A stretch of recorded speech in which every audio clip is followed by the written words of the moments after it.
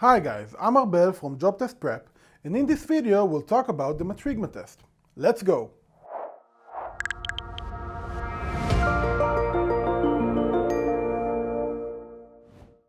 The Matrigma test assesses your cognitive ability through abstract questions. In these questions, you will need to find the underlying pattern in a series of images and pick the one that completes it. The test is especially popular in Sweden, although its non-verbal nature has made it popular all over the world. The classic version of the Matrigma contains 35 questions to be solved in 40 minutes. There is also a shorter version, known as Matrigma 2, with 12 questions in 12 minutes. The Matrigma 2 is considered harder and is also adaptive, meaning that the difficulty of the questions increases when you succeed and decreases when you fail. All Matrigma questions have the exact same format of a 3x3 matrix. The underlying rule of that matrix can be defined by the rows, columns, or both. The top two rows and the two left columns are complete, and that is where you will find the logical rule of the matrix. You will need to apply that rule to the missing shape in the bottom row and the rightmost column.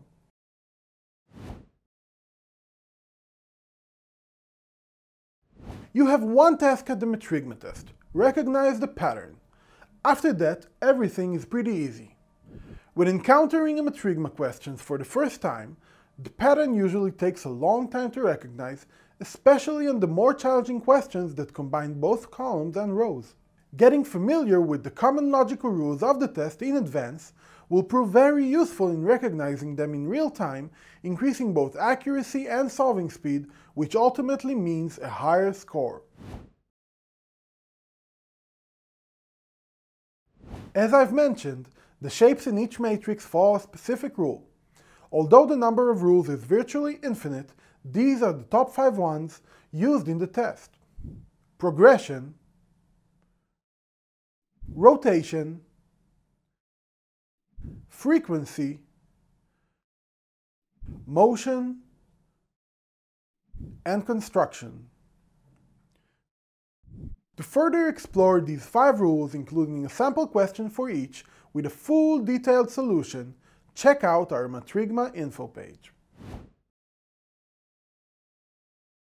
Here are 3 brief tips to consider when practicing and taking the real Matrigma test.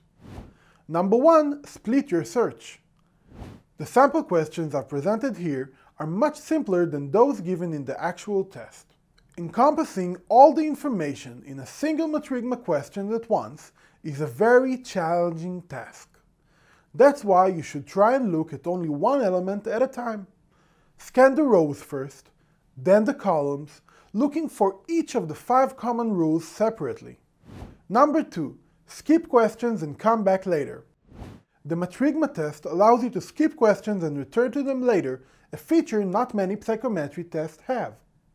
Take advantage of that possibility and set yourself a time limit, after which you leave the question unanswered and return to it later.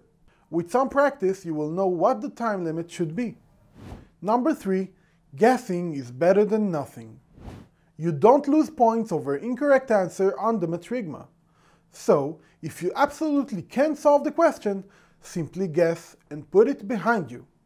That's all about Matrigma for today, guys. I hope you've enjoyed and learned. Now it's your turn to practice. Good luck!